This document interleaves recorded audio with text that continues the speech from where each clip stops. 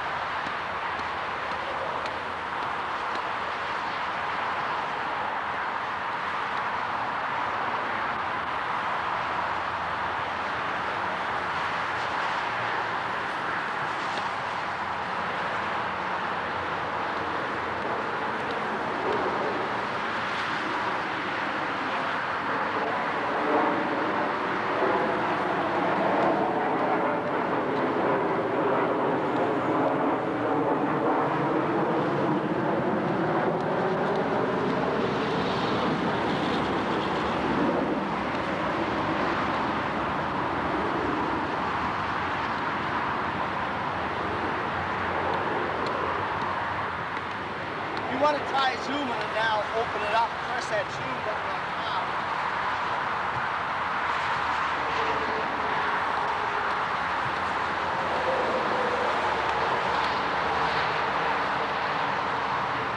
Okay.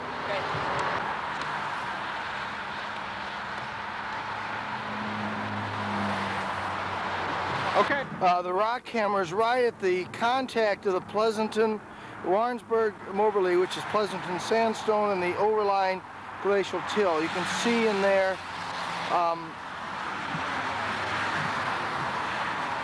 pebbles of glacial till, probably Nebraskan in age. This is the section of Pleasanton sandstone, fluvial sandstones of late Middle Pennsylvanian age.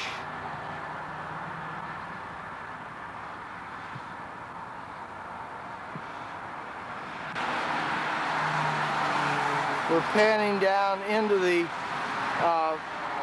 channel sandstones of the Warrensburg-Moberly Formation, are channel sandstones in St. Louis County, presumably Warrensburg-Moberly. One of the things you can see right here, let's see, there we go, the dark areas is where the dozer has been abraded by the very abrasive nature of this sandstone, micaceous sandstone that wears the tip of your rock hammer off as well as wearing down the blades of bulldozers.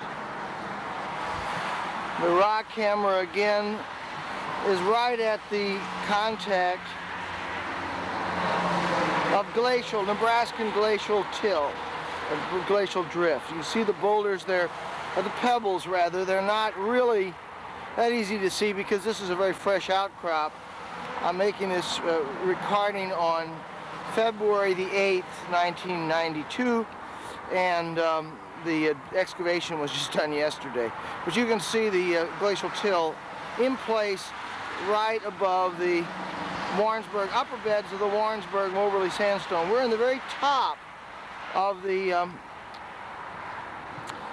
Paleozoic section in this part of North America. You have to go either east into the Illinois Basin to get a higher section, or into the Kansas City area to the west to get a higher section of Paleozoic strata.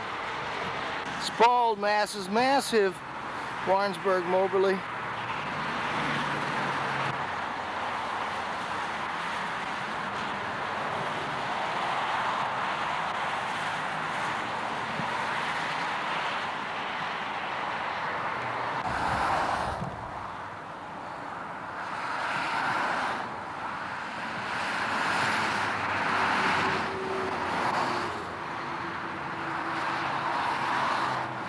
The bottom of the Warrensburg-Moberly sandstone at the very base of this, zooming in right there, is the underlying shales, clay shales, containing in some places fossil plants, but not here, unfortunately.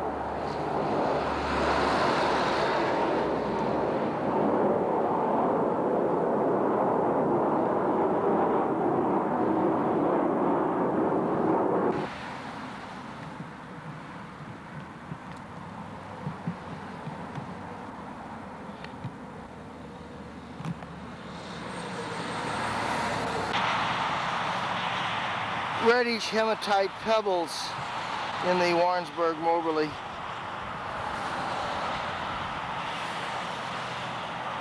Are the beds below it.